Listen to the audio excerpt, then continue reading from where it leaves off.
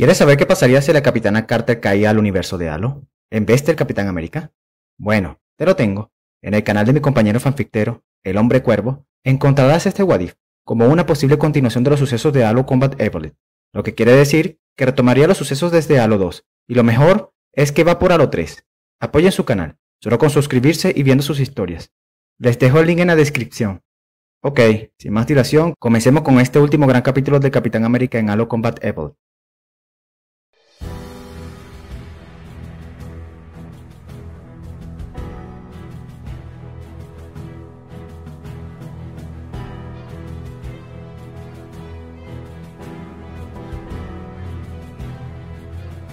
El Capitán América y el Sargento Mayor toman caminos diferentes dentro del Pirate of Auto. La ausencia del jefe maestro obliga al Vengador a asumir su posición para activar el conteo regresivo con los implantes neuronales del fallecido Capitán Keyes. La UNSC creó como protocolo la autodestrucción de la nave en caso de que fuese invadida por el Covenant. No obstante, el activar de este protocolo se debe a que Cortana y John 117 piensan en destruir el anillo, o como le dice Julie Spark, la instalación 04. El motivo está claro: eliminar la especie parasitaria llamada Flots. Este parásito fue liberado por el Covenant creyendo que se trataba de un arma poderosa, y al ver que cometieron un craso error, intentaron contenerlo, pero fue demasiado tarde. El Flot ya está dentro del anillo contaminando todo ser vivo inteligente, poseyendo cada cuerpo con el fin de usarlos como vehículo para esparcirse a velocidades inverosímiles, y el Pirate of Autumn no escapa de ello. Tengo un vago recuerdo de que es por aquí. Desearía no encontrarme con ningún enemigo, pero como van las cosas, lo veo imposible. El Cap camina por pasillos transitados ya hace unos días, justo después de ingresar por primera vez a esta dimensión, y algunos recuerdos vienen a su memoria. Uno de ellos es cuando un soldado de la UNSC tiene interacción directa con él, en el momento de la invasión Covenant en la nave. De pie, soldado, no es momento para llorar.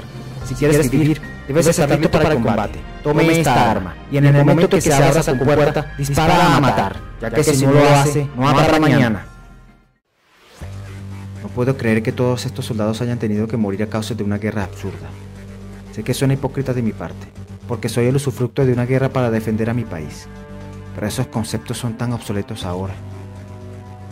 Steve reflexiona sobre cosas que han quedado en el pasado, lo que actualmente le sirve de poco y nada, ya que esta guerra es totalmente nueva para él.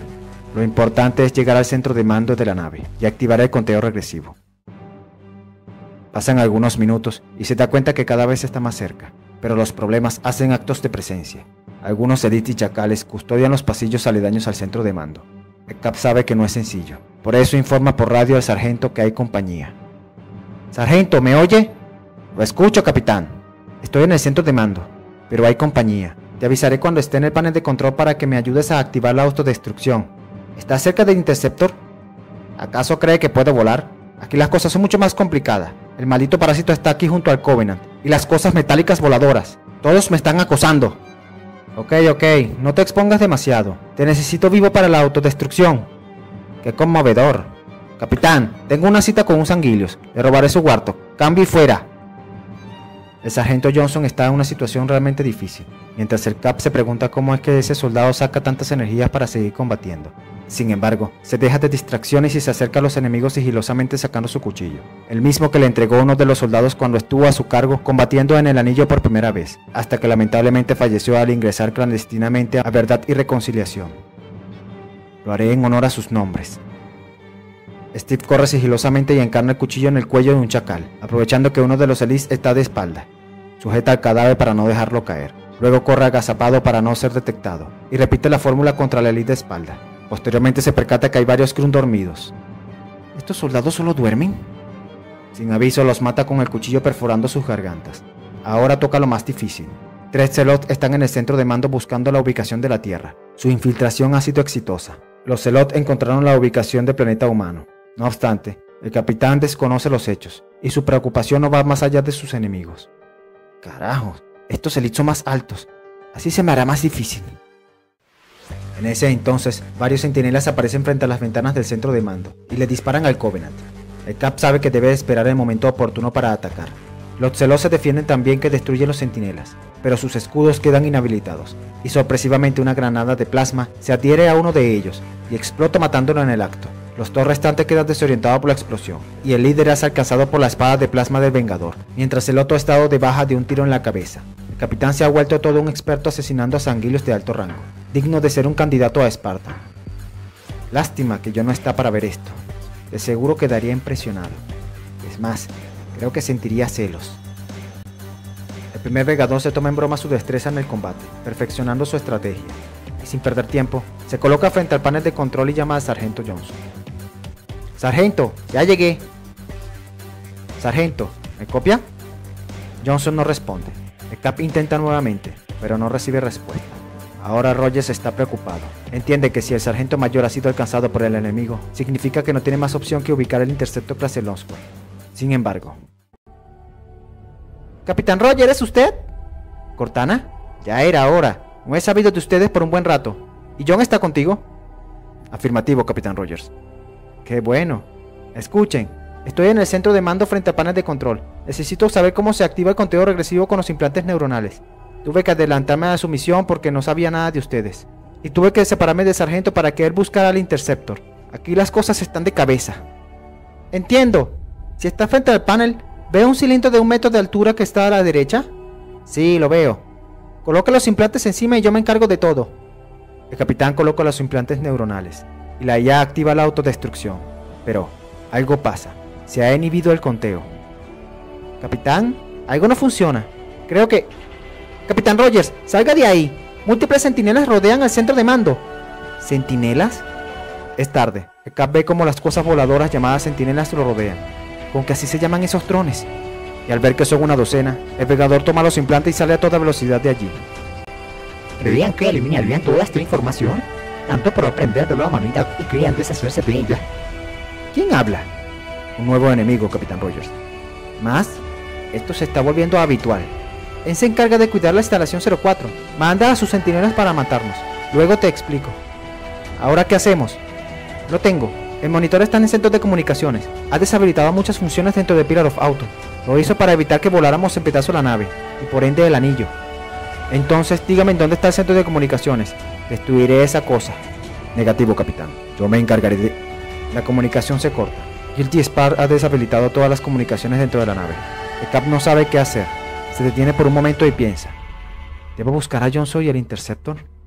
Pero se voltea a su izquierda y ve un mapa de la nave en donde indica todos los niveles y sus funcionamientos. Entre esos, el centro de comunicaciones. No hay más remedio. La misión es destruir el anillo. Iré al centro de comunicaciones. No muy lejos de ahí, John 117 junto a Cortana se dirigen al Pillar of Auto con un Banshee en malas condiciones. Cortana informa al jefe maestro que han perdido toda comunicación con el Cap. John entiende que si el monitor está en la nave, lo más seguro es que haya cortado las comunicaciones, y por ende habrá dificultades para detonar la nave. Necesitamos un plan para hacer estallar a Pillar of Auto. Sí, se me ocurre una idea. Hay que destruir los generadores de energía propulsora de la nave, para provocar un fallo masivo en cascada hasta que explote minutos después. ¿En qué parte se encuentran esos generadores? En el centro de comunicaciones hay 4 ductos de enfriamiento para los generadores de propulsión. Ellos hacen que se mantengan estables. Entendido. Aterrizaremos. Jefe, este Banshee no entrará por ese lugar. Lo hará. El Spartan empieza a insertar al maltrecho Banshee por uno de los agujeros que ocupaba una de las cápsulas salvavidas. Cortana le recuerda que ella está en su cabeza, pero el jefe la ignora mientras ingresan fuertemente por el agujero, rompiendo la compuerta de seguridad que separa la nave con el espacio cilíndrico. Eso fue intencional, ¿verdad? Tenemos compañía. Con la entrada tan sigilosa que hiciste, dudo que no nos hayan escuchado. El jefe detecta múltiples enemigos a través de su visor. ¿Jefe? Tranquila. Más adelante, el Capitán América camina por pasillos que comunican a centros de comunicaciones, pero antes se encuentra con enemigos Covenant haciendo guardia en uno de los comedores de la nave. El regimiento Covenant es numeroso. El Vengador sabe que no la tiene sencillo, y asesinar a unos cuantos llamaría la atención. Está complicándose cada vez más. Debo estar en una zona muy importante, pero dudo que estén custodiando el centro de comunicaciones. Tiene que ser algo más. Steve Rogers supone que este gran pelotón custodia algo diferente. No obstante, la intención del Cap es seguir avanzando, ocultándose entre las esquinas que lo permita. Evade todo rastro Covenant e ingresa al comedor, y en él observa varias dispensadoras de alimentos y bebidas que tientan al Cap. ¿Agua? ¿Jugos? ¿Barra de proteína?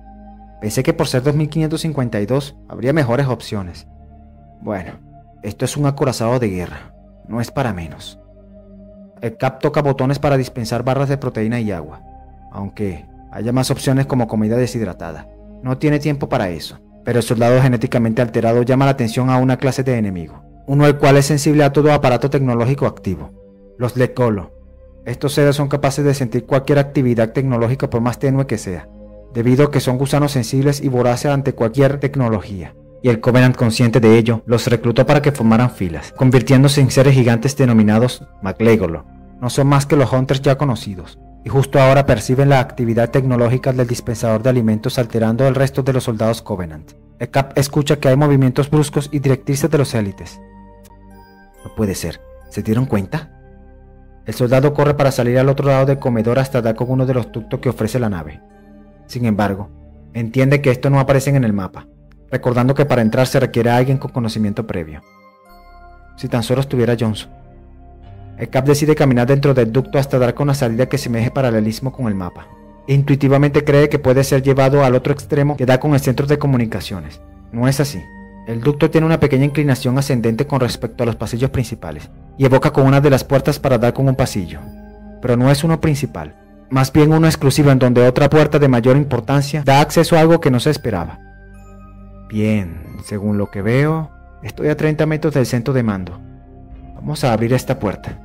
El Cap abre la puerta con sus manos utilizando mucha fuerza. Luego se lleva las manos a su bolsillo y se come un par de barras de proteínas. Y al terminar, bebe el agua. Bah, me hacía falta. Y dentro del lugar, se encuentra con una habitación llena de botones y paneles de pantallas digitales que dan estatua a una armadura llamada Mark V. ¿Sujeto 117? Espera, ¿es John? ¿Estuvo criogenizado? Pero, ¿por qué?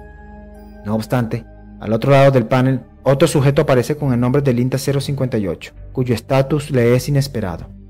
Spartan Linda 058. Estatus sin signos vitales. El Vengador se asoma por el cristal y ve el cuarto de criogenia infestado de élites. Los soldados Covenant ven al capitán y disparan al cristal blindado. El Cap ha sido descubierto y van en su búsqueda. Por ello, abandona la habitación y continúa con la misión, recorriendo por el pasillo siguiente, hasta dar con el supuesto destino. Se supone que estoy en el centro de comunicaciones, pero solo hay una pared. Ah, claro, estoy un nivel arriba. El primer Vengador busca las escaleras para bajar, las encuentra y baja por ellas hasta llegar al otro pasillo, para llevarse de sorpresa que el pasillo está repleto de centinelas. Bien, usaré la espada de plasma. Allá voy de nuevo. Y muy cerca de él, el Spartan avanza a pie de plomo, sin que nada lo detenga siquiera por un momento. Su armadura está cubierta de sangre de todo tipo, dejando entrever cómo su forma encarnizada de batalla hace que su apodo salga a relucir. Jefe, creo que ahora entiendo más por qué el Covenant lo llama demonio. John 117 solo responde que están cerca del centro de comunicaciones, y se detiene un momento al ver que una docena de centinelas están en el suelo destruido por completo. ¿El Covenant? ¿O el Flood? No. ¿Cómo lo sabes? No hay rastros de sangre. ¿Crees que sea el capitán? Si es así, debe estar cerca. Será mejor que pasemos primero por la armería antes de entrar. Necesitamos más potencia de fuego, si queremos destruir los generadores de energía de la nave. El Spartan se dirige a la armería en busca de armamento pesado. Al mismo tiempo, el Capitán América se encuentra dentro del centro de comunicaciones, e impresionado por la inmensidad de la habitación, cae en cuenta que no era como lo había pensado. Tendré que buscar cómo se restablecen las comunicaciones. Sería más fácil con Cortana aquí, pero es lo que tengo. El Cap sabe que será difícil. Aún así camina libremente por la inmensidad del lugar, el cual comprende de unos 10.000 metros cuadrados, tomando en cuenta que la altura del lugar alcanza los 50 metros. Ajá, esto se ve importante. Sí, tiene que haber instrucciones, ¿no? Cuando sustrae la información de esta nave, pensaba, ¿cómo puede ser capaz de destruir toda esta información? ¿Se puede llegar a ser tan salvajes?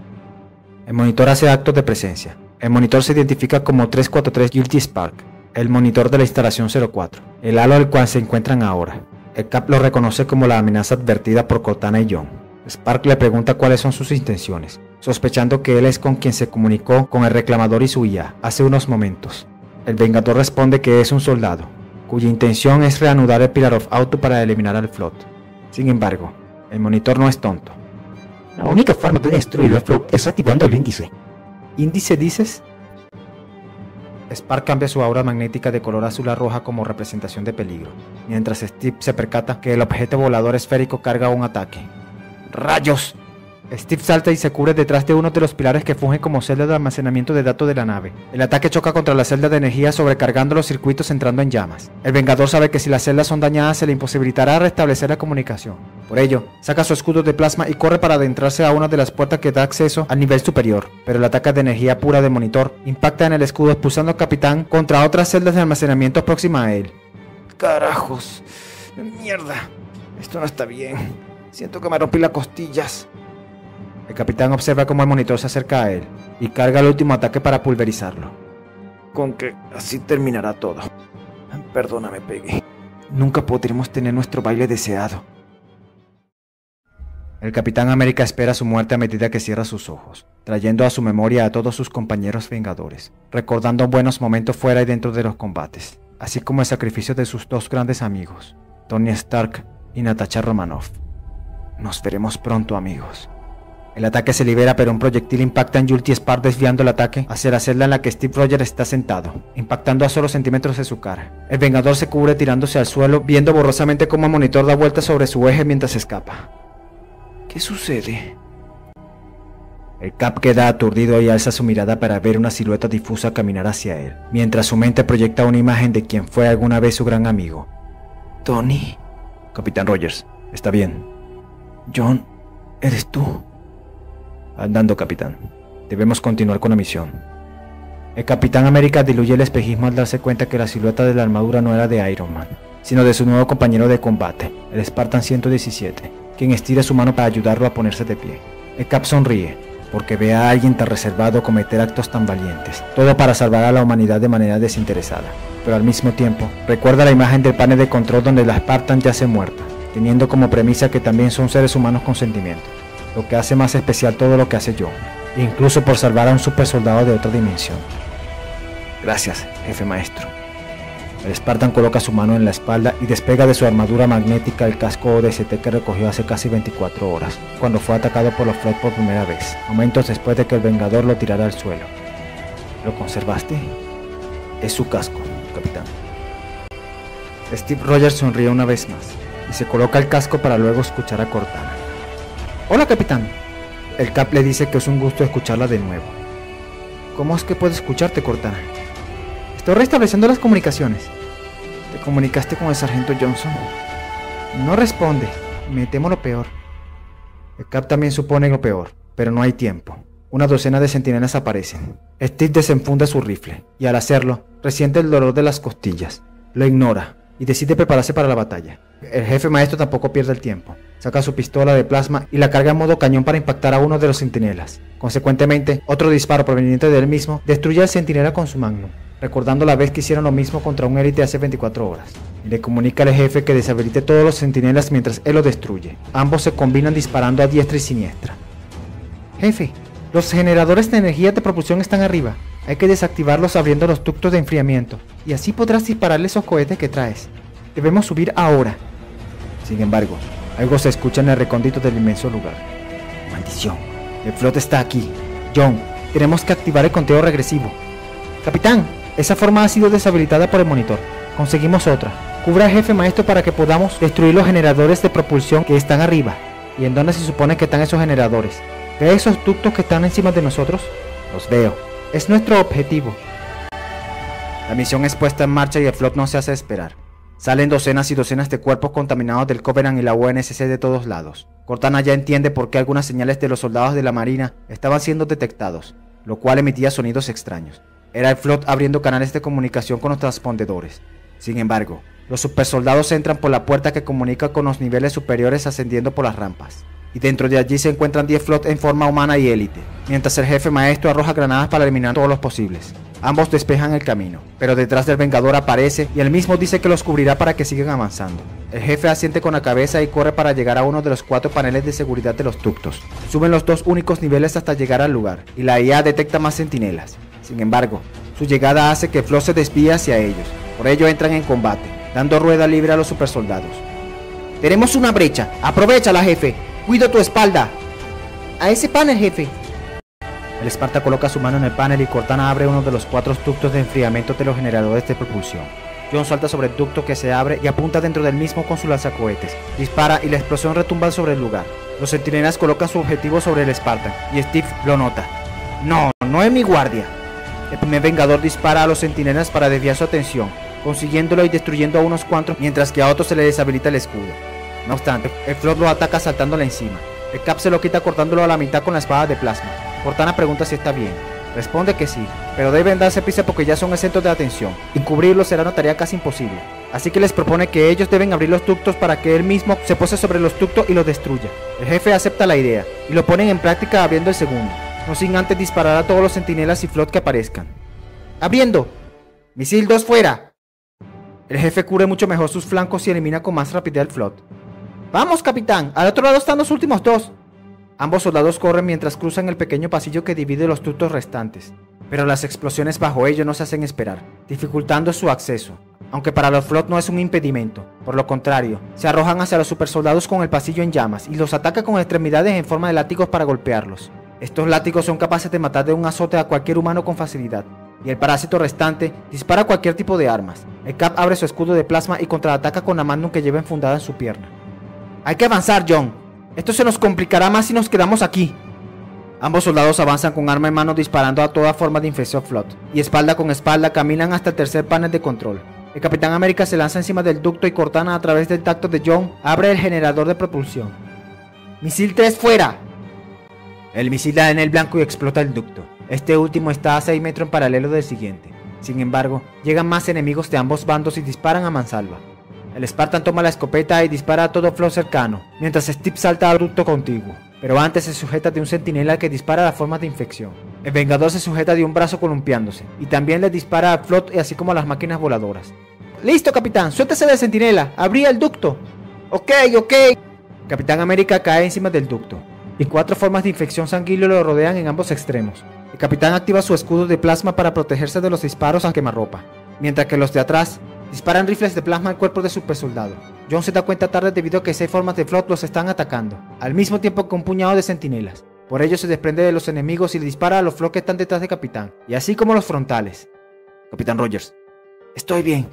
Cargando el último misil. Misil 4 fuera. El misil es lanzado y explota el cuarto ducto, provocando que la nave haga fusión para que explote en 10 minutos. Jefe, los signos vitales que indica el casco de Capitán Rogers muestra bajo ritmo cardíaco. De acuerdo. El jefe maestro salta al ducto en donde Steve intenta levantarse con dificultad sujetándose del abdomen, pero observa en el capitán múltiples heridas ocasionadas por las balas de plasma. Rápidamente el Spartan lo carga mientras que el Vengador dice que puede caminar. Cortana le dice que no es cierto. Al mismo tiempo la IA coloca en el visor de John 117 la próxima salida a tomar, para que así puedan huir a un Warthog en búsqueda del Interceptor. El Spartan corre hasta las indicaciones de Cortana a medida que dispara a todo enemigo que interfiere en su camino. Ingresa por un acceso contiguo que da un ascensor de carga. Luego le colocas bioespuma al Vengador para recuperarlo parcialmente. Está bien, soldado. Un poco mejor. Jefe, hay que movernos. Tenemos menos de 10 minutos. El jefe maestro levanta al capitán para que caminen hombro con hombro, mientras lo sujeta del brazo, dirigiéndose al cuarto de carga en donde el elevador los espera. En ese momento baja de la plataforma de carga 2 Elite, 4 chacales y 3 grunts, recargando sus armas. El Spartan lo ve y dispara a medida que se lleva el Cap, arrastra para cubrirlo al acceso contiguo. Quédese aquí. Pues no hay de otra, jefe. John masacra a todos los soldados Covenant con facilidad y vuelve por el Cap para subir al elevador, para subir a la parte más alta de Pillar of Autumn. A pesar de estar a salvo momentáneamente, de la nave colapsan pedazos dentro del elevador. Cortana dice que tienen 7 minutos, no queda mucho tiempo, y a pesar de eso reciben una buena noticia. Jefe, recibo señal de Sargento Johnson. Aquí el Sargento Mayor, ¿me reciben? Cambio. Aquí Cortana, lo recibo. Por fin, llevo 1 hora tratando de comunicarme con alguien. ¿Se encuentra con el jefe maestro? Afirmativo. Qué bueno oírle, jefe. Cortana, ¿ha visto al Capitán Rogers? Sí, está con nosotros. Su estado no es muy bueno. No se preocupen, no estoy tan mal. Eres un capitán desquiciado. Debe llevarse bien con el jefe. Espero que estés en el Interceptor. Sí, aquí estoy. He jugado tiro al blanco con el parásito desde que llegué. Así que muevan ese trasero. Ya vamos en camino, sargento. El jefe maestro, el Cap y Cortana llegan al último nivel. Múltiples Warthogs aguardan por ellos.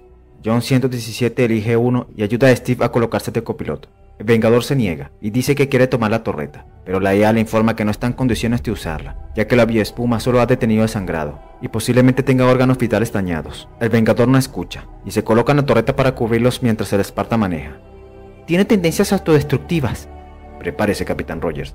El Spartan acelera y entra a toda velocidad a la zona de ejercicio militar vehicular. La zona es un corredizo de 2,5 kilómetros de largo. La misma llega hasta la parte posterior de la nave. Sin embargo, cientos y cientos de en conjunto flotas de Covenant, aparecen en medio. El primer Vengador activa la torreta y dispara a mansalva aniquilando a todo enemigo frente a él. El jefe acelera con todo ante la carrera contra el tiempo. ¡Protéjase de los centinelas, capitán!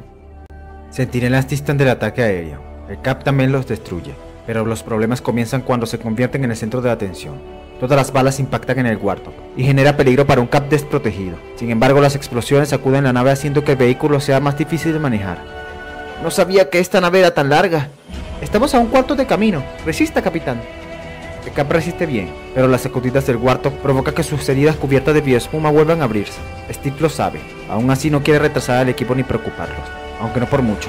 La visión del Vengador se torna borrosa. El casco de ST alerta a Cortana sobre sus signos vitales, y ella le informa al jefe que Steve Rogers está muy mal y puede entrar en shock e incluso quedar inconsciente.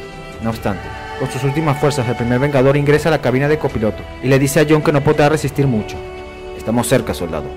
El Cap se desmaya casi a la mitad del camino. Cortana le informa a Johnson sobre la situación y le ordena mover el intercepto a la mitad del Pillar of Autumn, ya que la estructura se ha abierto intencionalmente a la mitad en caso de una evacuación. Despegando, madame.